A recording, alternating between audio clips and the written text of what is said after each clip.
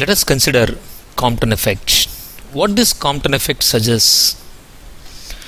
When an X-ray is incident, X-rays are incident on light metals.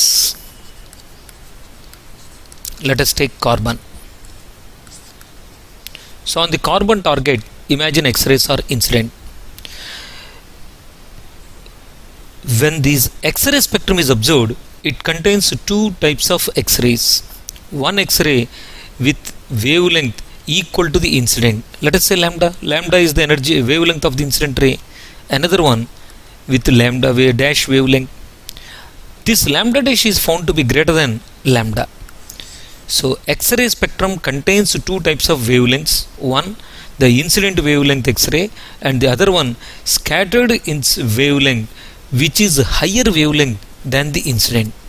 So why this takes place? Imagine an X-ray is moving along this direction and a free electron is present. This is a free electron inside the target. Now elastic collision takes place between these two. Because of this elastic collision, let this wavelength is lambda. Because of the elastic collision, now this electron moves along this side. This is a scattered electron. This is a free electron, this is a scattered electron. Now this wavelength, this is a scattered X-ray.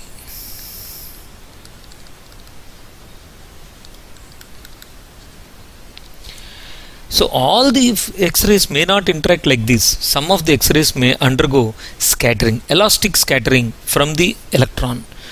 During this process, definitely it loses energy. So if I say E is the incident energy, E dash is the final energy, then E dash will be less than E. Because some of the energy from the X-ray is transferred to the electron. Because of this energy, it moves along particular one direction. Now X-ray is moving along another direction. Say this angle is alpha, phi for convenience. So the energy of the scattered X-ray is less than that of the incident X-ray. We know that energy is inversely proportional to wavelength. So I can say lambda dash will be greater than lambda. So scattered X-ray with higher wavelength can be observed. This phenomena is called Compton effect. So Compton effect is because of the scattering of photon or X-ray from the free electron present inside the target atom. Due to this, the X-ray spectrum contains two X-rays. One, the scattered one. Suppose if a graph is plotted between intensity versus lambda. So this is a normal X-ray, but another scattered X-ray is also present. So this is our lambda dash and this is our lambda. So this is the original X-ray photon, this is a scattered X-ray photon.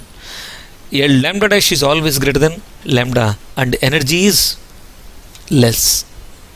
The difference in these two wavelengths, lambda dash minus lambda, this is called Compton shift.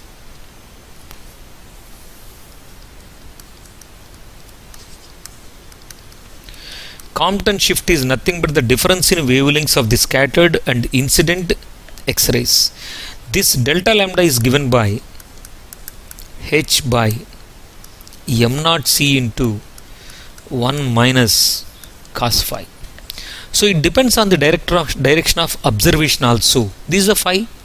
At what angle you are making the observation, whether you are keeping the spectrometer here or here or here, it depends on the orientation. If you keep here, that is at alpha angle, phi angle. If you keep here, you will get a different scattered X-ray. So in all directions it is possible to have scattered X-rays. So when I say scattered angle is fixed around this direction, this delta lambda Compton shift is this one, and this H by m0 C is what we call Compton wavelength.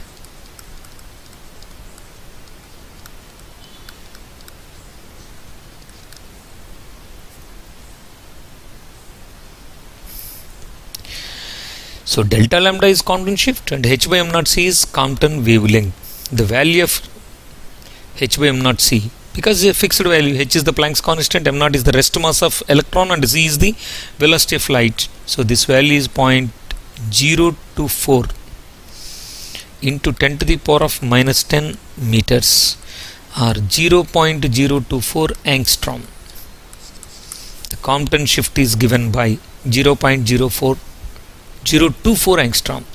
That means if I put phi is equal to 90 degree, then what is the equation for a delta lambda?